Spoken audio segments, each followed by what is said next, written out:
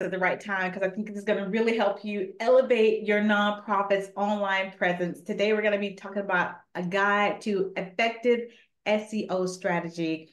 My name is Aretha Simons. I'm the webinar producer here at TechSoup. We have Julie and Grace and John Hill from Tap Network. They're going to be your experts today, but I'm going to show you how you can engage on the next slide. For those of you who are just joining us, you already know you're on mute. What I'd love for you to do is put your questions in the Q&A. And I know a lot of you are seeing everybody put their websites in the chat. Continue doing that. Let us know where you're from. Check your email. We're going to email you the slides and the video replay by tomorrow. If you need the closed caption, you can look at the bottom of your screen and see where it says CC, and that'll allow you to turn on the closed captions. I'm excited to be here. I know you're excited to be here. I'm already studying your websites. I'm going to go off camera so Julian and John can take over for now. And you guys have a great webinar. And thank you for being here. Thanks, Aretha. My name's Julian. Like Aretha said, I'm from Tap Network. I work a lot with fixing websites, looking at SEO, coming up with a lot of creative solutions to problems. So I'm excited to get into some of the information today. And hopefully we get a lot of really helpful and interesting and engaging questions. I'm going to pass it over to my colleague, John. Yep, I'm John. I am a web project manager here at TAP. I work with all the different teams here, from the designers to the devs to the account managers. I kind of work with each project flow all the way through from beginning to end to make sure it happens with ease. So I'll start with a little bit about us. Who is TAP Network? We are a full-service digital marketing agency that has partnered with TechSoup for over 8 years. Over these years, we've provided vast amounts of marketing, thought leadership, and expertise, not only to TechSoup, but thousands of their members.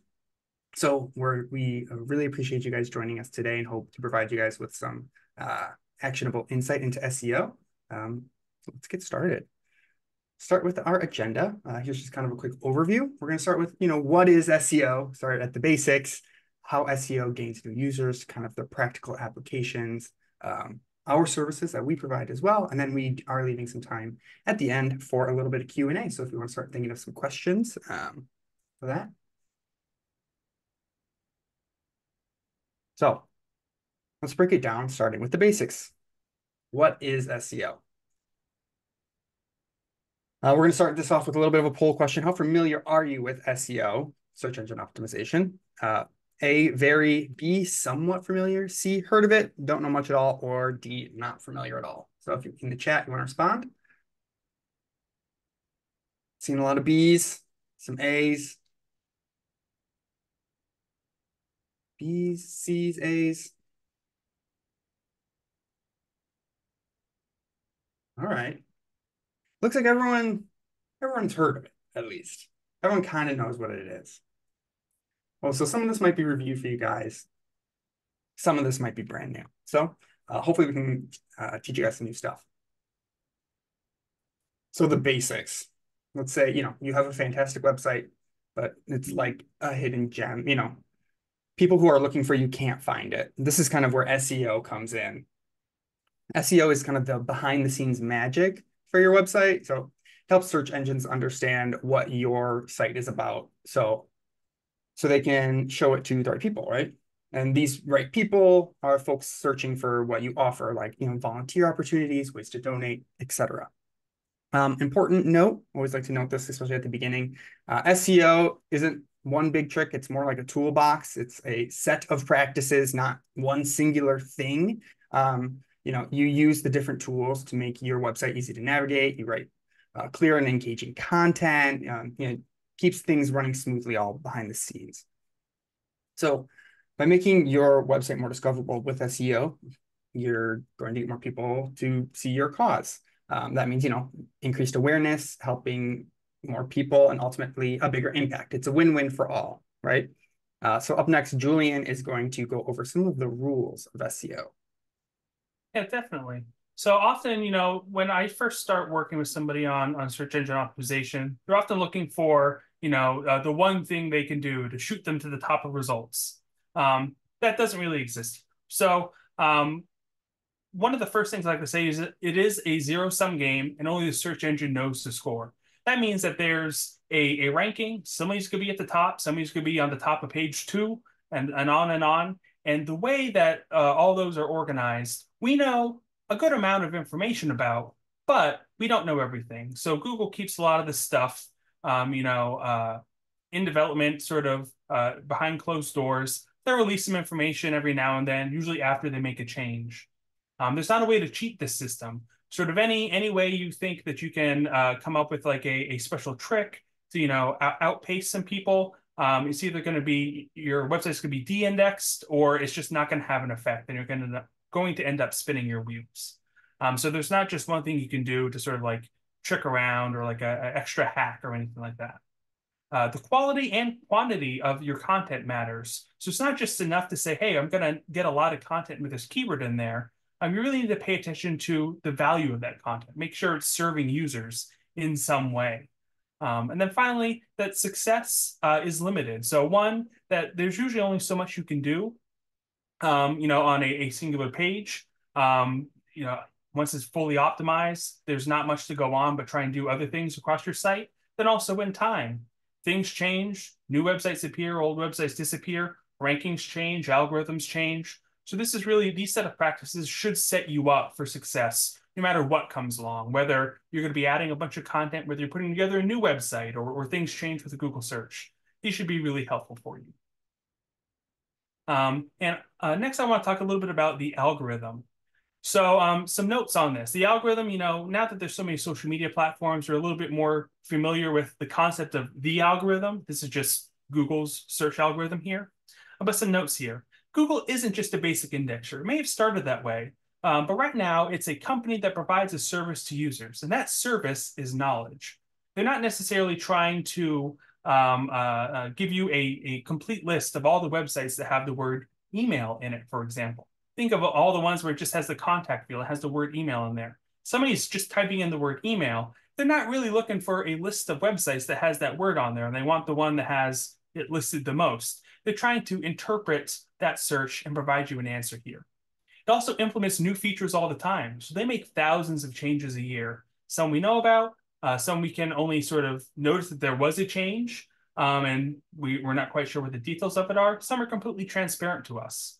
And the internet is a large place. There's information all over the place. It's so easy to set up a new website. So Google really has a challenge in trying to figure out, hey, when somebody searches this term, what order do we list all these things? We have 2 ads and 10 results to display on this first page of results. We know people aren't going to get very far past that.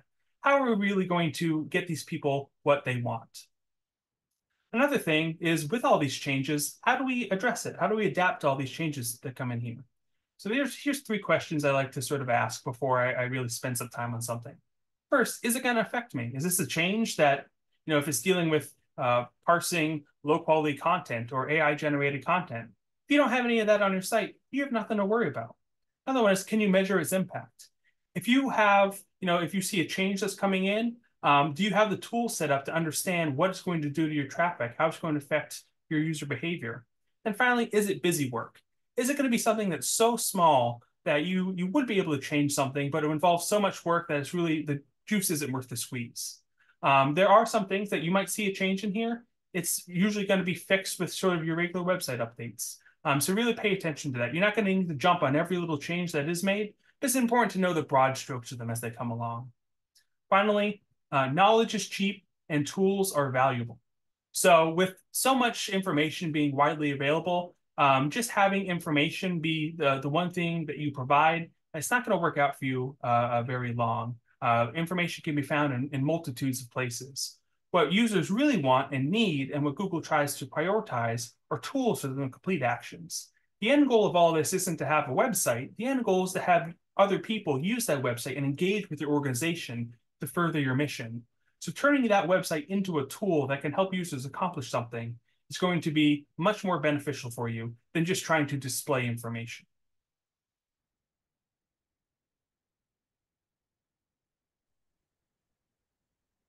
Oh, I think we missed one right here, John. Let's go back. Yeah. Oh, there we go. Yep. Sorry about that. All right. Yeah, I'll take it over from here. So we'll kind of unpack some of the handy terms that we've got when it comes to SEO, kind of the things you're going to hear a lot when it comes to SEO. First up, we've got organic and paid. Organic are the results that are kind of the free listings you see on the search engines, the ones you've earned through your SEO work. These are what show up when you kind of just do a search naturally, let's say on Google. And the paid results are the, the paid ads where you pay to appear at the top. Much more depth to it, but that's kind of an overview of the entire thing. So let's go into keywords a little bit. These are the words or phrases people will type into the search engines. You want your website to be a good match for those relevant keywords. So people are searching for help related to those things that then they can find you easily. Another thing always to keep in mind is your competitors. By understanding, their SEO strategies, what keywords they seem to be using, you can find ways to make your website stand out among them. Another important term is backlinks. So imagine these kind of as like online votes of confidence, if you will. When other websites link to yours, it tells the search engines that your site is valuable. So the more high quality backlinks you have, the better. Also, of course, sharing your content on social media can drive traffic back to your website, which search engines can take note of. This is important. Readability is key. We want your website content to be clear and easy to understand. If a visitor gets lost in all the jargon, they'll probably bounce off of it. You want to think of your audience and write for them.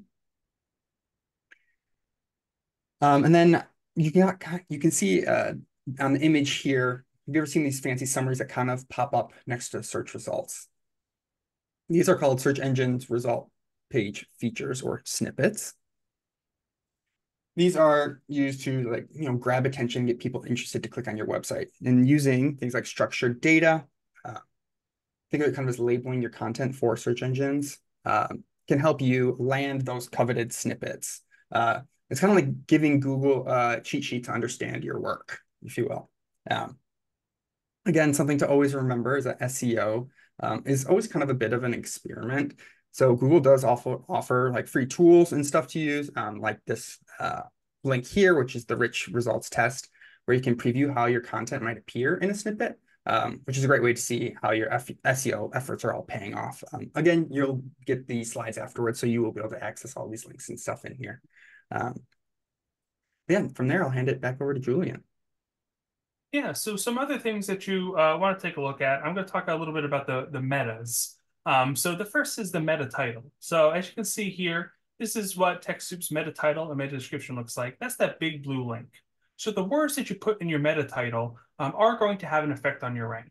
If you want to rank for a word, having that be in your page title, which is often the meta title for that page, that's going to have a much bigger effect for you.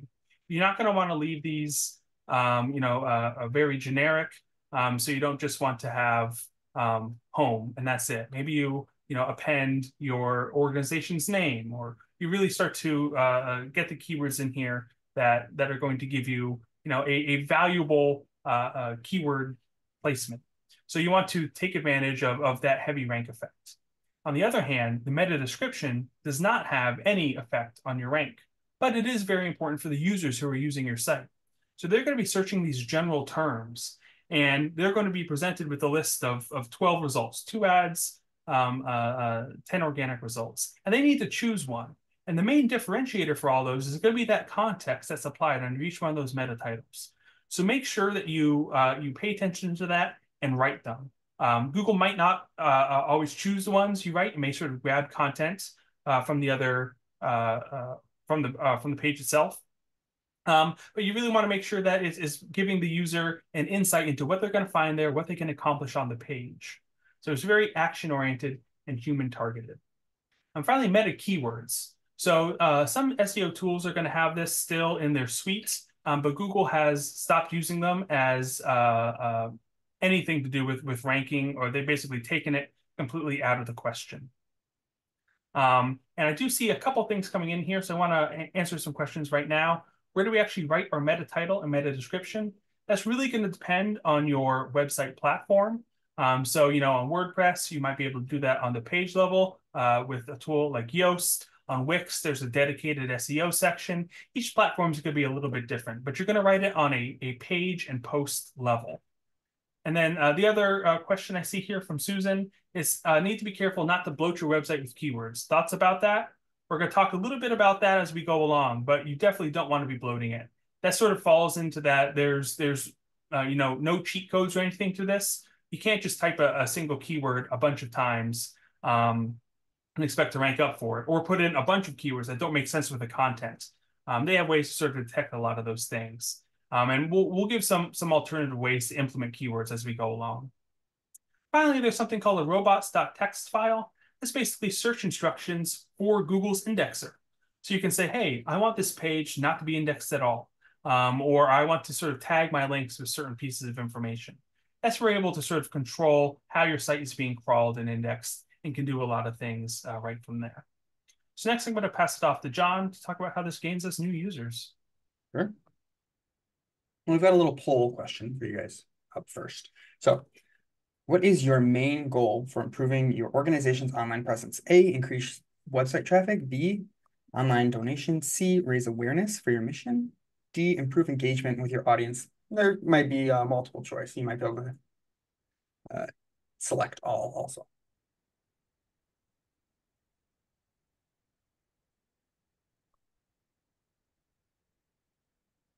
Seen A, B, C, seen all of them so far. And a lot of all the above, which makes sense. Yep. A lot of C's also, which is raising awareness about your mission.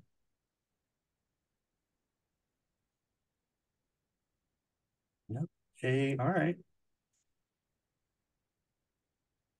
Well, now we're going to talk about kind of the three main types of SEO. We've got on-page, off-page, and technical SEO.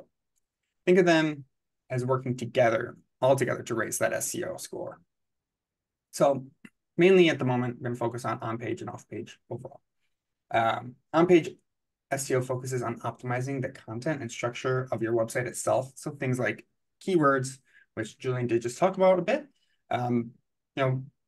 You don't want to bloat your website with them, but you do want to have enough relevant keywords on your website that people can use to then find you. So you kind of want to sprinkle those out throughout your website naturally. Content is key. So, creating high quality content that showcases your mission and the impact you make. So things like blogs, infographics, stories, these are all great ways to engage your audience. Also, again, things like meta descriptions and titles. So think of these kind of like as mini ads for your website on the search engine result pages.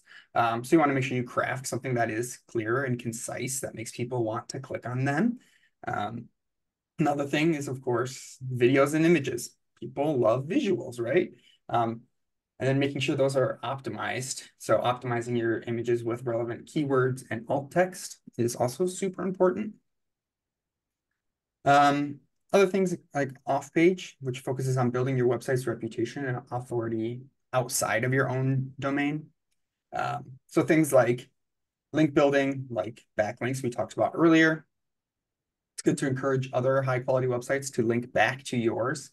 This shows search engines that your site is credible and valuable. Social media is, of course, super important these days. I think we all know that. Another thing that you might want to do or consider is guest blogging. Contribute guest posts to other websites within your field or your niche. This is a great way to expand your reach and also kind of work on building those backlinks between other websites. If you can collaborate with other people. Online reviews is also always a good thing to encourage, satisfied supporters to leave positive reviews on platforms like Google or Yelp. This builds trust and credibility. And then technical SEO focuses on kind of the behind the scenes workings of your websites, making sure it's healthy and easy for the search engines to understand. So things like structured data, imagine adding labels to your website content like donation page or volunteer opportunity. It helps search engines understand the specific meaning of your content, which can lead to richer search results with features like the snippets we talked about earlier. Another thing is the XML sitemaps. A sitemap is kind of like a map of your website, listing all the important pages search engines should crawl and index. Like I said before, All three of these work together to kind of create that strong foundation for your website search engine success. So it's important to work through all of them to an extent. Julian is going to kind of dive deeper into some of these, so I'll hand it back over to him. Yeah, so the first thing we're going to dig into is a little bit of this on-page SEO. So the first thing I want to highlight is the user experience for the people who are going to be on your site. So one of the things that you really want to avoid is people going onto the site, not really doing anything, hitting their back button and going to another result. So you want to make sure, in line with that, think of your website as a tool for users to accomplish something. You want to make sure that it's set up for them to understand what they can accomplish. How do they get there? People are going to be coming in with different reasons. Some people might need your help. Some people are looking to volunteer. Other people are looking to support you with donations. Making it clear where they can go to accomplish those actions on your site is going to be very, very important. It's also going to help you out a lot. So it's not just say, hey, we're doing this to do better on Google. You're doing this to better serve the people you're trying to reach and, better engage with the people around you. You also want to pay attention to the actual content on your site. So when you're thinking about those ideal users, those volunteers, those donators, those people who are going to participate in your programs, you really want to think about what they know and sort of the language they use, not just your own. There may be some people who might not have the technical knowledge to understand how you might normally talk about some of the important work you do. So making sure that you can sort of educate them as they come in so they have that knowledge and then better understand exactly how your organization fits in to help them or anything like that. You really want to pay attention to the audiences you're trying to communicate. You don't just want to display the information that you might talk about when you're writing grants or working with other organizations. You want to think about the people on the other side of the screen.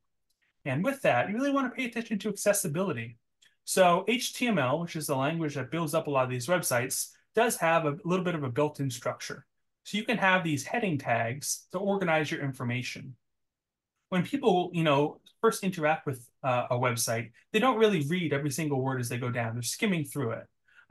People who are looking to volunteer aren't going to need the information about donating or participating in one of the programs. So they're going to be looking for that volunteer information. And having properly structured heading tags allows that to be parsed a little bit easier for regular users, but then also people who use screen readers. That really helps with the ability to sort of parse through a lot of that information. And having one H1 tag with some important keywords for the page on it, that's going to help your rank. And then structuring the rest of them with two H2s, a couple H3s, stuff like that. It's going to just making pages a lot easier. You're going to have those designs already built. It's going to organize your information, and it's going to make it a lot easier to skim through and for people to parse the information that's important to them. And I am going to touch very briefly on off-page SEO. So this is one thing that we're not going to go too deep into. I think there's a little bit more helpful information for the on-page and technical side of things. But building real-world connections is part of it. So uncovering opportunities to be linked on other websites through those backlinks. That's not really something you can just decide for somebody. You're going to need to interact with other organizations and say, hey, we're doing this. Would you mind listing us on your resource page? Or interacting with the community organizations that are local to you, any sort of neighborhood boards or things like that. Having that is all going to drive traffic onto your website. And then it's not just websites and face-to-face stuff. You can do things like social media, sending out your email newsletter, putting up flyers with QR codes. All of these can drive the website traffic. It's going to help sort of build that reputation that you have as an organization that can do good and a website that's going to help accomplish all of that. And the simplest way to do that is just making the tangible change for your mission. So doing the things that you are meant to do, that you say you're going to do in your mission, and sharing the results and how other people can accomplish the same things. That's really going to help with the SEO. It's not just a game where you're trying to impress Google. You're really trying to get out there in the real world with people on the other side of the screen. And that's where this sort of comes from. The site should serve your user first and Google second. So while all the things we talked about are geared towards best practices for the search engine, they are also best practices for dealing with the people who are going to be visiting your site. So let's talk a little bit about how the content serves users and the searchability. And in order to do that, we're going to need to talk a little bit about the technical stuff here. So one thing that you should really pay attention to is site speed, especially as there are new website tools, more people can make websites. You might not have the knowledge of the best practices for how to sort of optimize a lot of the technical side of things. So one of the biggest offenders for slow site speeds is images. Text is very, very small. Images can be very, very large. You take, something just on your iPhone and you post it as is on the website, you might be looking at 3 megabytes for a single photo. Maybe, especially if it's going to be used very small, you don't need all that information there. So if it's over 1 megabyte, take a look at it. You're usually going to want to have it, much lower, right around like 400 kilobytes. But 1 megabyte is the danger zone. If you have a lot of them, it's really going to slow things down. I did list some tools here that I like. It's often helpful to optimize these images before you upload them to your website. So the desktop tool I like is Image Optim. It's free. Used it for about a decade now. There's Pinga here. There's things for your browser like TinyPNG and Optimizilla. And then say you have a bunch of images that aren't optimized, but you need to find a way to bring down the size. There's the EWWW Image Optimizer and SiteGround Speed. Now, there's a way to test your page speed instead of just loading your browser and with a stopwatch. There are other things and more helpful information you can get. So this is a screenshot of one of Google's websites. So this is their Google Trends website, which allows you to sort of track the popularity of searches over time. And you can see that even a Google website isn't going to score 100 on these. So keep that in mind as you're looking at some of your results. A plain HTML page with a single word on it and no photos or anything might score 100. But anything is just going to give you opportunities for improvement here. So it's going to give you things like, hey, how long does it take for something to appear, that first contentful page? How long does it take for the last thing to appear? 8.6 seconds for everything to be fully loaded. It's pretty slow. Maybe we need to look into what's exactly causing that. It will give you details further down the report on this Google page speed test. And it'll sort of say, hey, take this image, this is really loading here, or here's a way to rebuild some of the optimization stuff. This is going to help you out. And, to further help the speed, you're going to want to use a site cache. So on the next slide here, I have a very rough illustration of what a site cache is. So unless you're using a static site, which if you were, you would definitely know this, a website page is being built when somebody sort of requests that URL. So here you can see on the left-hand side, this yellow dot is a user. It's telling its computer, hey, I want to view this website. And then the computer goes to the website server and it's saying, hey, do we have a version of this page ready in the cache? And then it says, nope, let's go. And it talks to the PHP, it grabs the information from the database, builds all that out, and then serves it there. So if you implement a page cache, you can see you can take out the build phase of a lot of this. So you can just store a pre-built version of that page so it can be delivered a lot faster here. It's going to help, especially if you're serving up images or frequently searched items. Having that page cache is going to speed things up quite a bit. It's really going to depend on what website platform you're on, to determine which one's going to be the best one. But really take a look, and you're going to want to implement at least some kind of it here. There's also going to be caches. The ISP might cache certain websites. People are going to have versions of their websites cached in their own local browsers. And just like a little bonus website troubleshooting tip, most of the time, I shouldn't say most of the time, a good amount of the time when we see issues with websites here, a simple cache purge is going to help with a lot of that. It's just saying, hey, get rid of the stored version. There's something wrong with it. Build me a new fresh one. Get all the new content in here. And so oftentimes that'll happen automatically, but sometimes things can get caught. It's going to be really helpful for you to just have that and understand that tool. Next, John's going to talk a little bit about sitemaps. Yeah.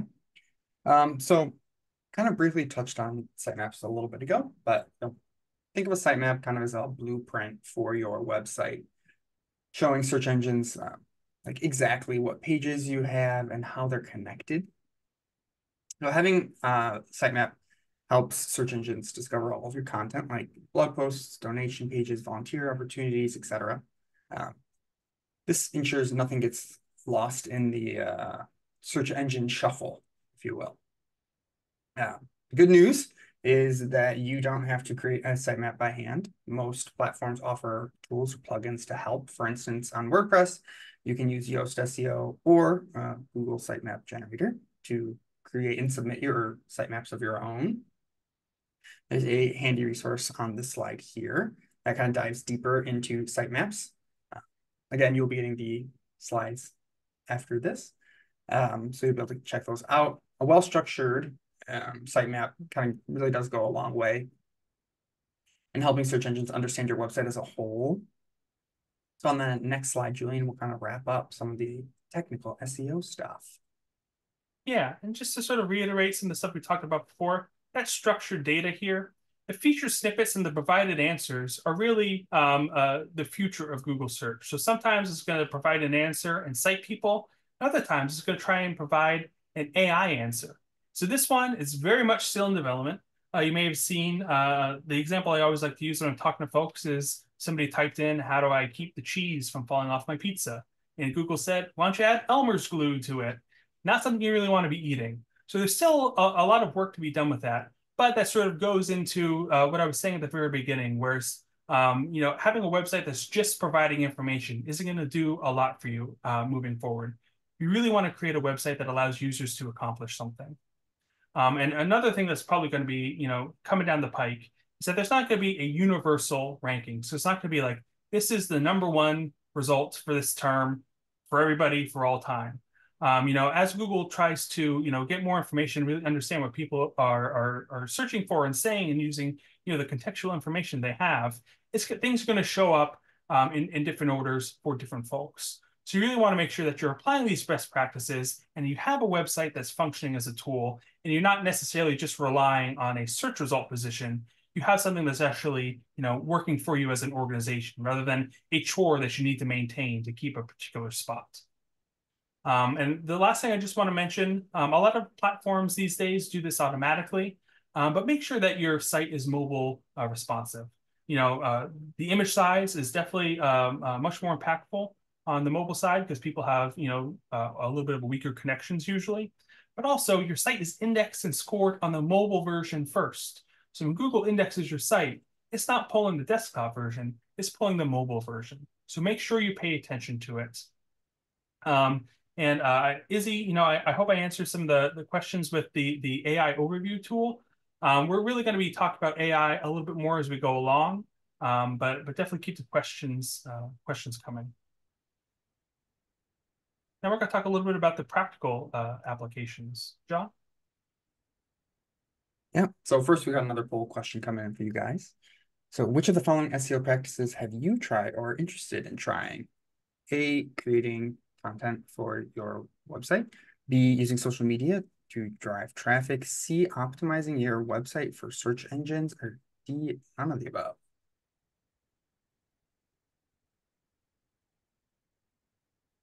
I'm seeing some A's, some B's. I'm seeing, I think E would be the option of all the above. Yep.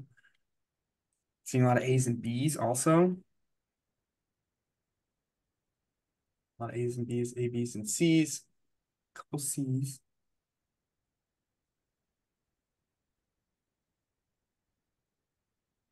All right. Yeah. See Judy coming in with really C only. And so it looks like people are kind of all over with this one. Mm-hmm. Yeah, so hopefully, some of these, this practical implementation is going to give you the information to really take some steps today. So the first thing I want to recommend is installing Google Search Console and Google Analytics on your website.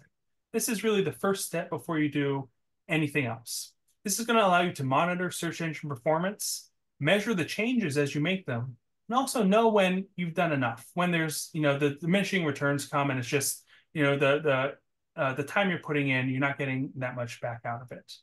We're going to talk a little bit about, these tools as we go on. This really gives you that baseline to understand where the website is now.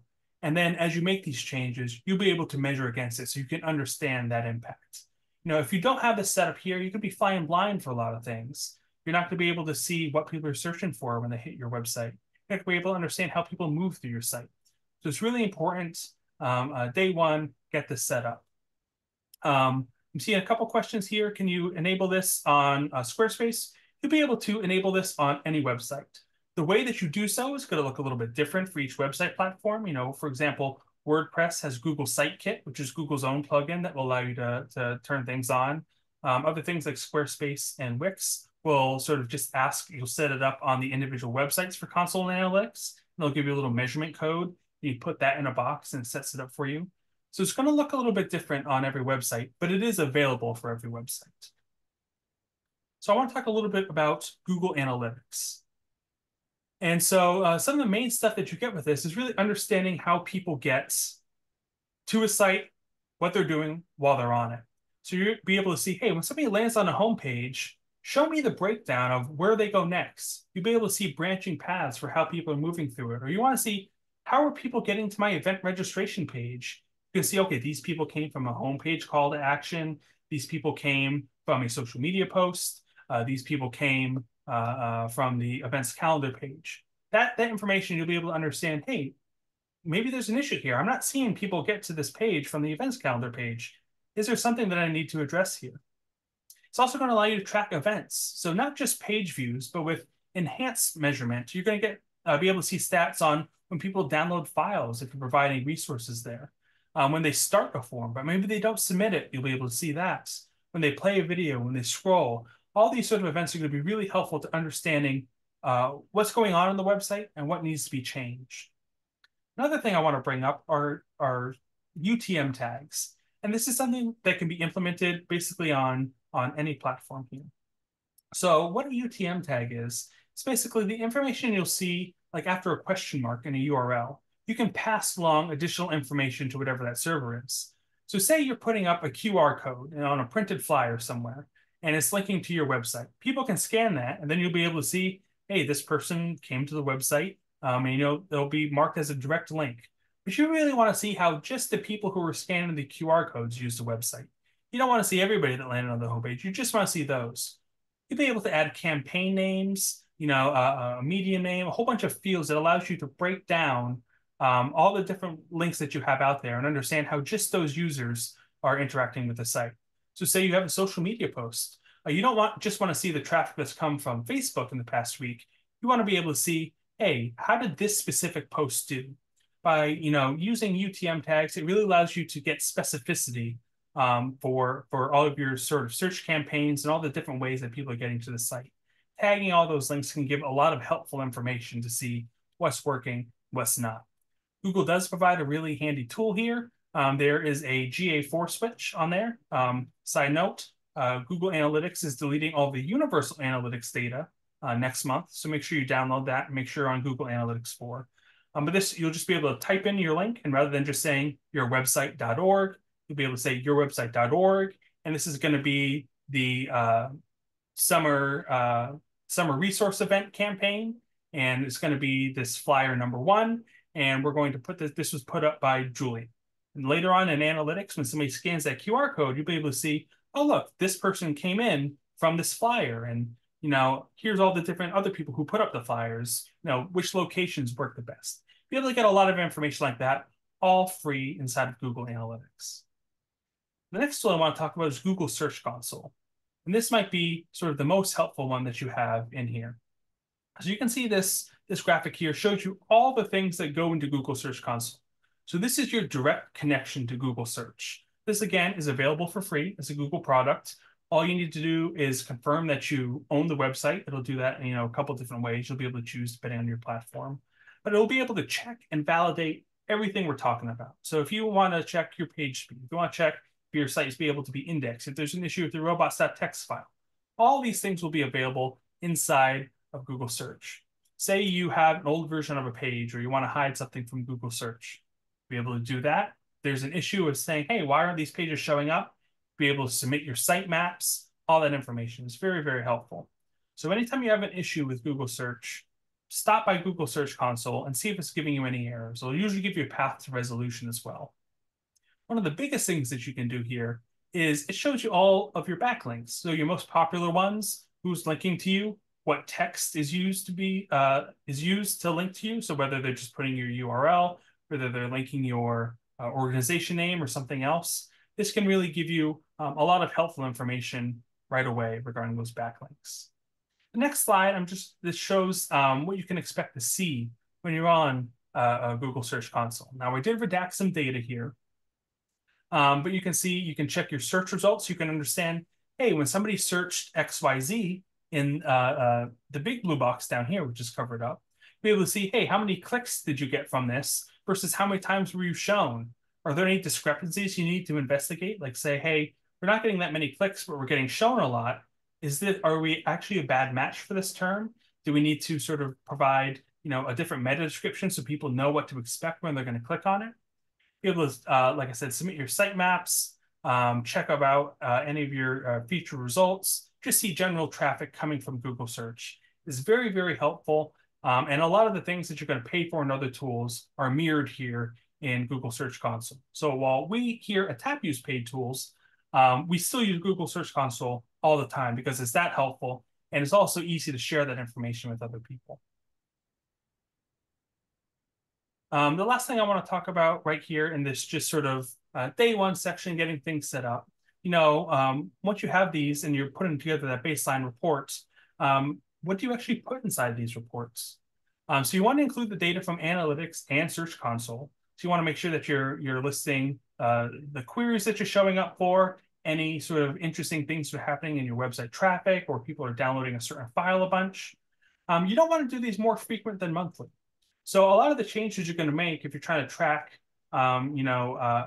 keyword positions or traffic from keywords, it's not going to change right away. So it's not going to be very sharp. You're really going to see sort of gradual increases and decreases. So on a monthly basis, I find that's a good mix between getting new information in there and then also being able to be fairly responsive to things as they happen.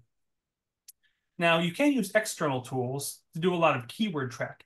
That's mainly what they're very beneficial for. So these rankings do change day to day, and some keywords are a lot more difficult to rank for. If you're trying to rank for a hamburger, for example, think of all the burger places that are out there.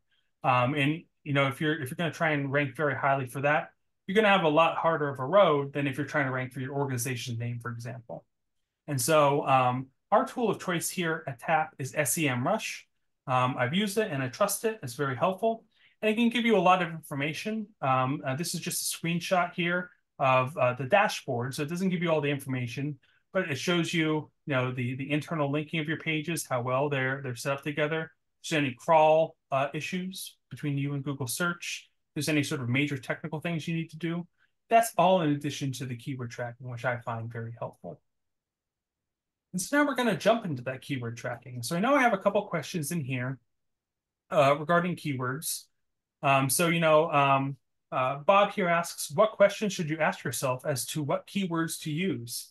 So it's really going to depend on a lot of the things that you're trying to accomplish. So you want to think about it, one, in a way that you're able to provide helpful information on, but also in a way that people are going to search for. So we're going to get to a little more specifics on that answer, but I want to start with that you're never going to rank for a keyword that isn't in live text on your site. So if you have like a big header image that your design team created with the text baked into that image, that's not going to count towards having that keyword somewhere on your site. I listed a couple more tools here, some applications, but I really want to highlight this types of language issues. So this sort of goes into what keywords you should actually try and use. If you want them to be action-oriented and you want them to be helpful, you don't want to be too generic on these, but think about the way that you want to talk about things first. So I had a client who they did not use the word addiction on their website. They used substance use disorder. That sometimes can present a little bit of an issue because not everybody's going to search for substance use disorder.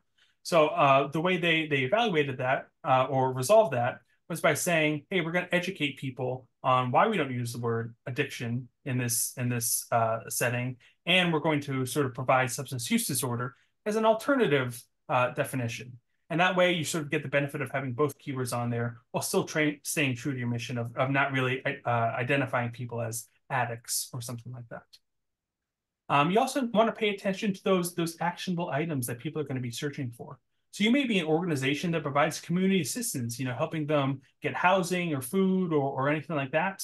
But somebody, might not be searching for community assistance. they might be searching for something a little more immediate to their situation, like I can't afford groceries, or I'm being foreclosed on, something like that. By including those like can't afford groceries or something like that on your website, you're going to do better for those people who are searching for that immediate help.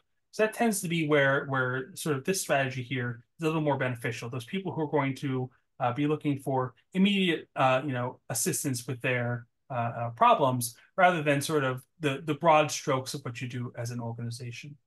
But then also you may be talking to highly technical folks. So here, TMDL pollution reduction goals isn't going to mean much to folks except for the ones that are already doing a lot of work in that field. So if you're trying to reach those people, use that specialized language. If you're trying to reach a more general audience, something like Chesapeake Bay water health is going to be a lot more helpful to try and rank for. So think of your audience and who you're really trying to reach with this. Often it's a mix of a lot of different things. So it's not one or the other, but really pay attention to that. And as you do that, that should give you a good understanding of what keywords you should really be going for. There's other things that can go into that, just based on your experience with the organization. But I find that's a helpful way to start. This is a sample keyword report that I have here that you can see. So it's going to give you things like how many people are searching for this per month. So if there's a very low search volume, we often see this for an issue with people who are running Google Ads or the Google Ad grants. There's just the terms they're going after don't have a lot of monthly search volume.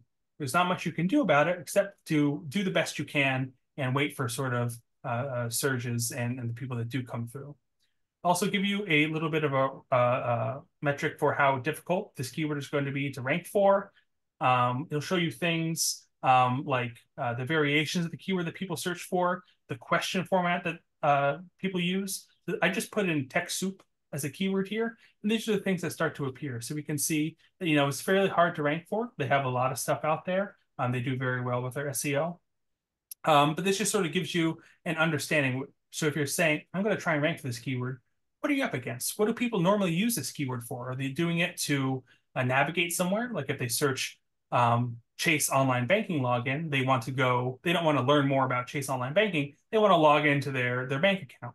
Are they trying to find something out? Are they trying to buy something? All this information, that's where keyword reports really come in. You implement these keywords throughout your content. You don't just want to do this willy-nilly. Spend some time, understand what you're really going to focus around, and combine that with tools in Google Search Console, and you can do a lot of really impactful work fairly easily. So just to wrap this up, ongoing SEO upkeep. The first thing I want to say is start with best practices. If you build these things with these best practices in mind, there's significantly less work to be done going forward. It's really fixing the things that are already out there, optimizing those images, seeing if your blog posts are focused around certain keywords. If you can create it with this in mind, you're going to help prevent a lot of work for yourself in the future. Monitor relevant trends, and I really emphasize relevant here. Again, there's going to be changes in search volume and algorithm things. Make sure that you understand what's going to actually be helpful for you. If there's something that you see that, hey, this is one of our core keywords, and there's a lot of interest on this, maybe you update a little bit of your calls to action on a page, or you create some new blog content to take advantage of that and really ride that wave of search traffic. Look for gaps in the user experience. So again, we're not trying to win over Google. We're trying to do good by Google while also serving these users on the other side of the screen. So if you can see that people aren't doing anything on a certain web page and they're going back, see if you can change that web page. Are they getting to those forums that are important to you to sign up for programs or events? See what's blocking for them. That user experience fix is really going to help your rank. Google's going to see that people are using the website more, and it's going to help those people more. And finally, keep your tech updated. So there's going to be updates forever. They're never going to go away. So make sure that, as maybe new WordPress versions or plugin updates come, or there's different versions of Wix that come in here, make sure that you're keeping things updated. So you're not, presenting security flaws, or there's something wrong with your website that will then get you deprioritized in Google search. And I'm going to pass it back to John. All right. Awesome. So then we appreciate everyone coming out today. We are just going to quickly go over some of our SEO services. Then we're going to jump into a Q&A. I've already seen some questions coming out, which is awesome.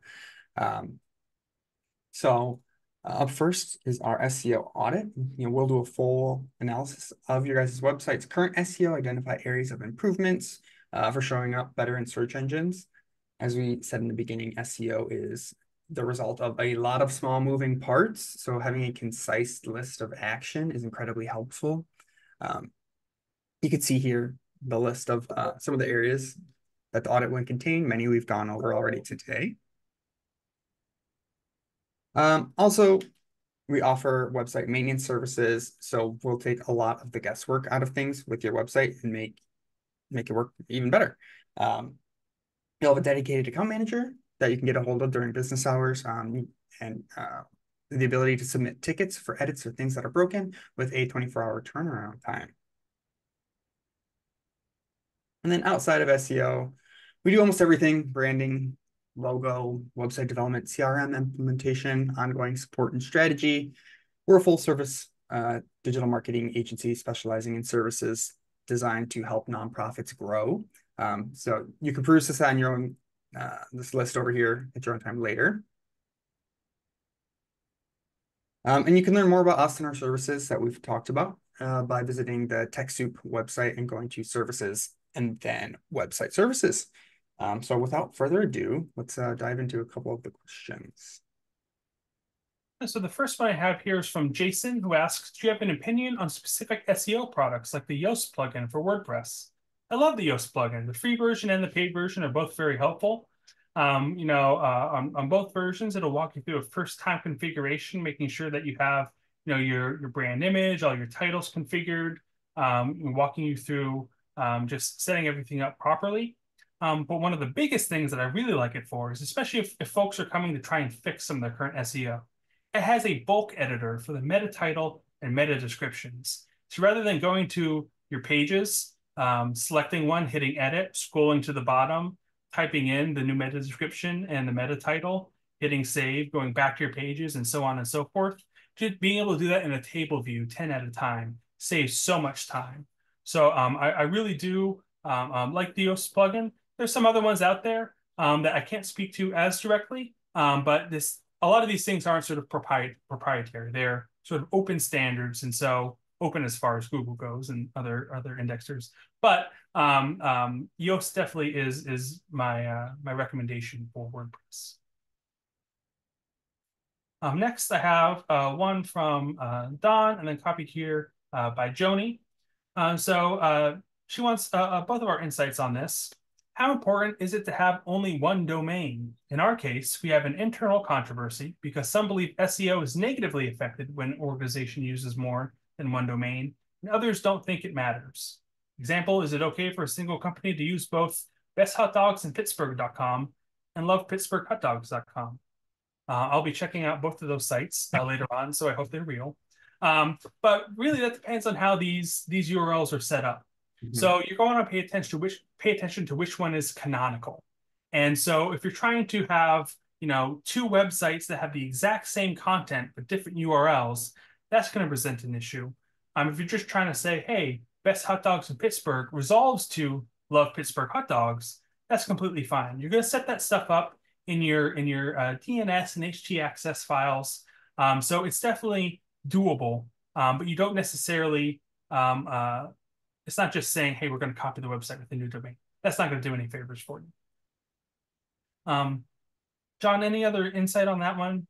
I mean, I have a similar answer to you in regards to this. I don't think it's going to necessarily hurt you too much unless you are using pretty much a copy and paste for the same thing. I wouldn't recommend doing that, but if you're kind of linking these domains to the same site, I always think that's fine. Mm-hmm. Yeah. Bob Peel here asks, if you're a code writer and using pre-built sites, can we still use these tools, or what do you recommend? You can definitely use these tools. Like I said, the implementation of them is going to depend on that platform. So usually, even if you're creating a site that somebody hand wrote all the code for, and you're trying to make edits on that, there's still going to be places to put in the tracking for Google Analytics and Google Search Console. So for Search Console, you don't even need to do a lot of code stuff. You might be able to just edit your DNS and verify it that way. So these tools are going to work no matter what platform you're built on, especially if you're on something like WordPress. Maybe you have a pre-built WordPress theme. That Google Sitekit plugin is going to take care of all the heavy lifting for you. And you're just going to be able to like type in things. It's going to connect everything up for you. Monet asks, we use Flipcause. Is there an SEO tool for it? That I'm not as sure of. Sean, do you happen to know?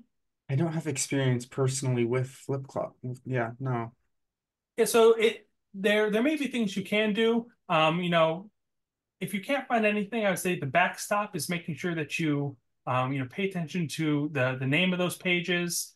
And I would just browse around. It may be called a couple of different things in there because, like I said at the beginning, SEO isn't one thing; it's a suite of all these different practices. So it may be in sort of like individual page settings, there may be a separate section for it in Flipcause itself. Here we have another one. Lisa asks, we had mentioned that mobile was indexed first. Is there something I'm supposed to do to make sure it happens automatically? Nope, that's going to happen whether you like it or not. So it's going to, Google just saw that, hey, there's more traffic on mobile. We think this is the way that most people are consuming this content. That's going to be indexed first. Here I'm going to go, there's some in the chat, and so I want to make sure that we get to them as well. Deborah asks, do you have any recommendations for keywords that are virtually unknown? Example, pet trusts. They're not searched for. How can we rank? So one of the things you're going to want to do with this is see how it's being used right now. So going in Search Console or one of those tools like SEMrush or Moz and seeing, hey, who's showing up for these? How are they talking about them?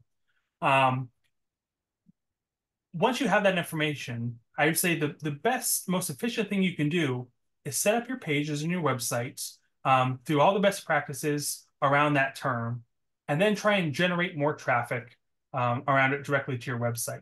You can't really control what people are and aren't going to search for, and there's not like a way to say, hey, I'm going to push this button, and all of a sudden, my neighbor is going to say, I need to search for XYZ.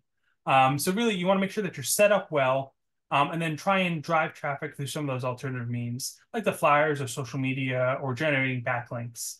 One of the things you can do is if people don't use the word pet trusts, but they might use something else, try and rank for some of those other keywords that they would use to describe that term. And then, you'll be able to educate them on, hey, this is actually a pet trust. Here's what they are. Here's why it's valuable. Here's why you should be interacting with us. Lily asks, how many pages is ideal for a website? The ideal number of pages is the number of pages it takes to be helpful.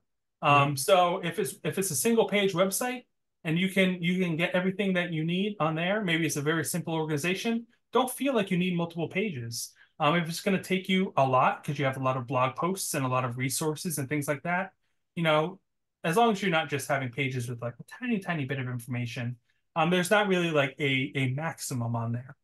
Main things that you're going to be dinged for like page count is if those pages have more code, like the length of the code is longer than the content that users actually see. So pay attention to that. See, hey, if we're thinking about this website as a tool, do we need this page to exist, or can this content be bundled into another page, or can we combine this with a couple different things to have a more helpful tool-oriented page? A lot more coming in here. Can you rank for more than one keyword on a page? Yes, you can. So there may be one that you're trying to focus on, but you can have multiple on here. Gary asks, does Google treat .org differently than .com sites? This has been a hotly debated question. The answer has changed a couple times, at least since I started looking into it a couple years ago. The answer is not that we know. It's really there are the TLDs, or those different .com, .xyz, things like that. There are certain ones that are blacklisted and are going to hurt you more. But .org or .com is really right up there. They're fairly interchangeable. Kim asks, some of my pages won't index. It's not clear to me why. Canonical shows up as a reason for some. How can I fix this? So that may just be one, Google Search Console will give you a little bit of information on each one. But it'll really show you like, hey, it's canonical because this is, a www version of the page is taking priority or something like that. Just canonical, there should be a little bit more information that might be helpful. So there's a couple more questions that we haven't gotten the time to answer. I'm sorry. But hopefully as you sort of review some of this stuff, you'll be able to hopefully answer some of them, or you can reach out to us at this email right here, and John and I will be happy to talk to you and work through some of these issues. Absolutely.